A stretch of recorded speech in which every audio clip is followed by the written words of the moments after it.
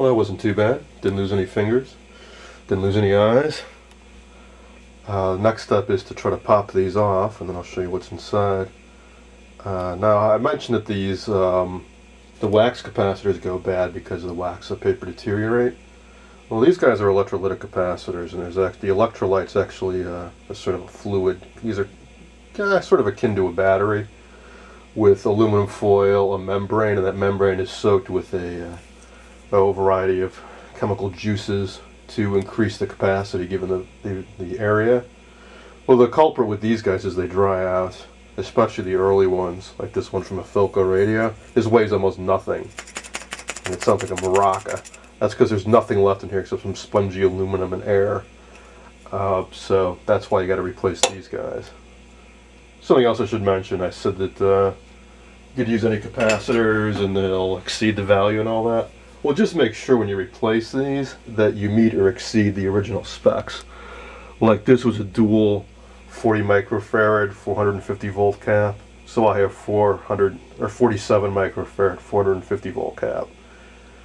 It's nice to actually go a little bit higher in the voltage if you can, just to give yourself some extra headroom, but in this case that was the best I could find. So let's see what's inside these. Oh, I should also mention you can't actually buy new can capacitors, but they're few and far between and tend to be very expensive, like 40-50 bucks for one of these cans versus about $3 for a couple of new capacitors like this to stick inside. So that's why I do this. So let's see if I can get this out. That was easy. So there's a disgusting jelly roll that's inside these guys. This one, well, of course, this set was working, so I was kind of suspecting that this is still a little this is still moist. Let's see about the other guy. Well, it's coming too.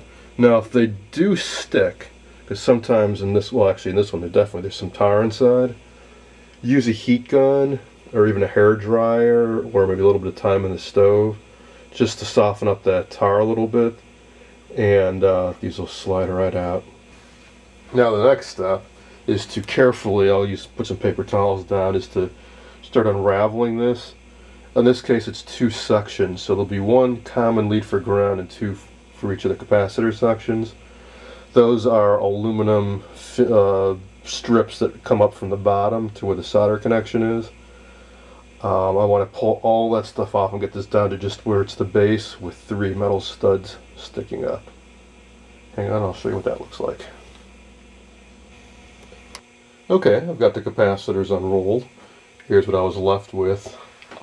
Basically, it was a roll of some type of paper material. It's damp with that electrolyte, and a crystalline metallic layer.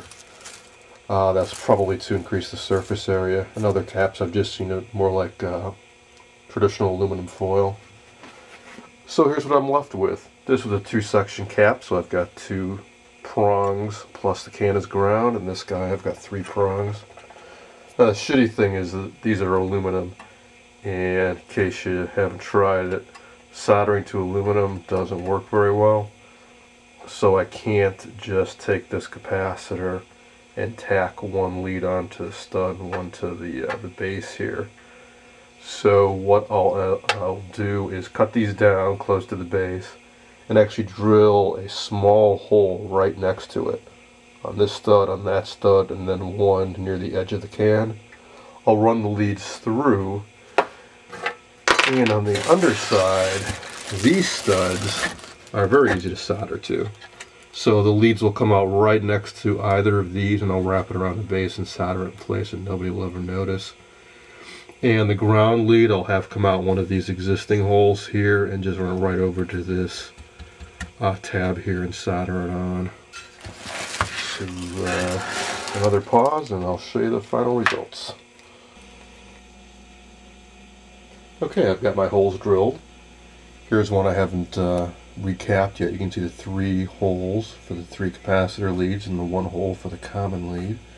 And here's one where I already put the 2 new capacitors in place. Soldered the common ground together and fed it through here, and the other 2 leads going where the other leads fed through. And down below, you hardly know that anything actually happened. On each of this red and blue wire here, there's the new capacitor lead I fed through from below and wrapped around and soldered it on. And here's the ground lead where I used a bit of a copper braid to ground to the chassis. And I'll do the same thing for the other capacitor over here in a little bit, which only leaves me to replace this bias resistor for the 6V6 audio output tube.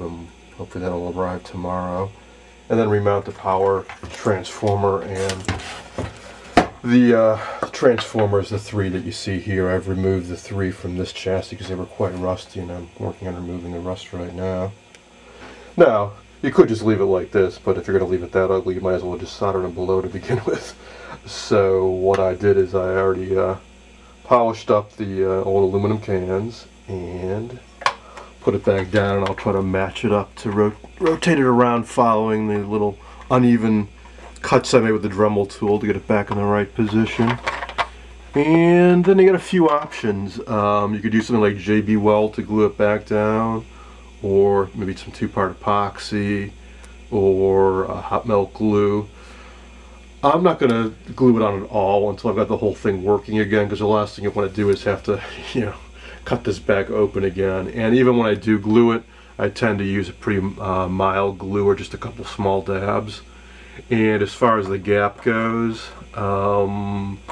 you can fill that in. So I guess that's the right position. See, there's not much of a gap really once you get it down to the right position.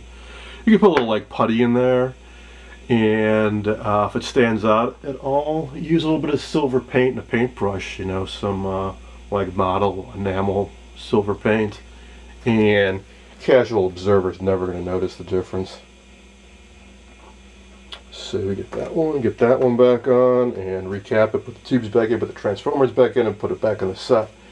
And then, hey, hopefully it'll work. And when I get this all back together, I'll record a video and show you the final results. That's all for tonight.